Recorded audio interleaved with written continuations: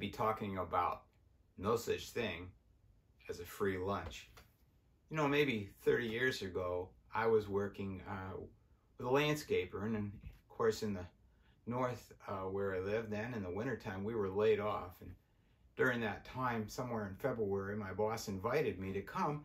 He says, you know what, we've got a training seminar on how to install irrigation systems, and I've paid for your class if you'd like to come. I was like, sure, great, Al, that'd be fun. That'd give me something to do.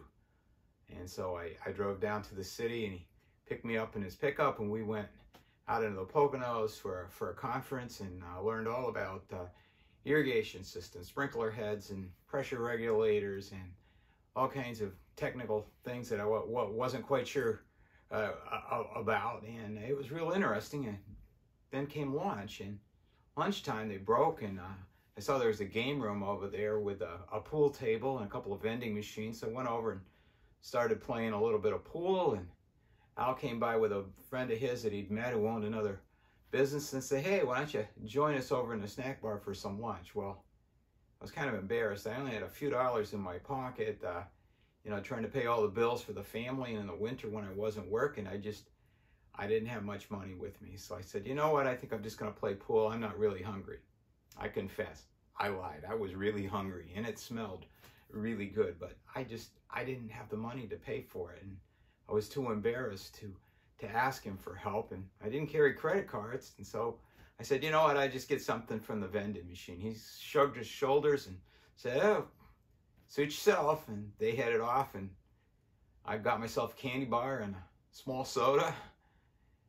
And that afternoon, as I'm listening to more information about the irrigation systems installation, boy, I was hungry. I was thinking about going home and having a big hot spaghetti dinner that night when I got home. And finally, the conference got over, and I hopped in the truck, and we're riding back, and he's looking real puzzled, and he's real quiet, and finally says, Pete, I just don't understand it. He goes, I paid for this. The lunch was free. He goes, I can't understand why you didn't have anything. Well, I didn't tell him because I was really doubly embarrassed by then that I hadn't taken advantage of that free lunch. You know, it's a funny story, but when we look in the Bible in Ephesians, the 2nd chapter, the 8th verse, God says, it says, for by grace you have been saved through faith. This is not your own doing. It's the gift of God, not as a result of works, so that no one may boast. Now, you might think my story's funny, but sometimes we go to church with that same attitude. God is offering us free grace. When we come to the communion table, there's the bread. He says, this is my body, which is given for you. And then in the same way, he took the cup and he said, this cup is a new covenant in my blood. It's shed for your sins. And we say, oh, that's okay. I'll get something here from the vending machine, God. I'm not really hungry. And we go on our way, trying to do it all in our own works, all in our own energy. But all along, you know, God's paid the price for that. He's inviting you to come and sit at the table with him and to enjoy free lunch at his table because of his amazing grace. Let's remember that song today as we close and sing these words.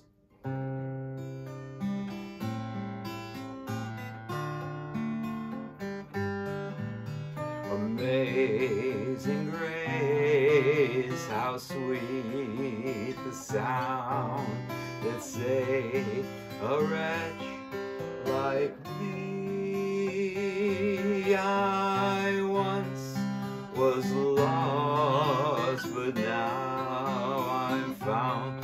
I was blind, but now I see. It was grace that taught my heart to fear, and God's grace my fears relieve.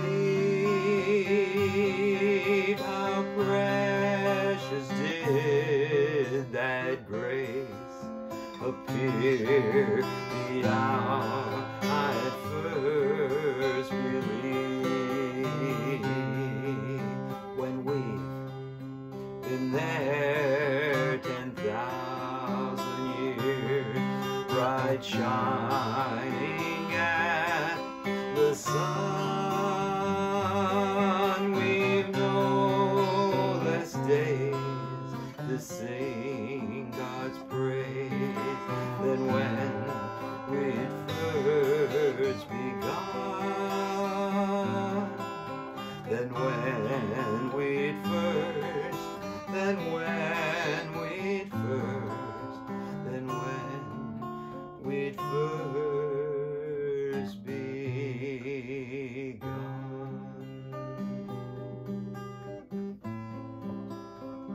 As you remember that amazing grace today, remember, God's already paid the price in full.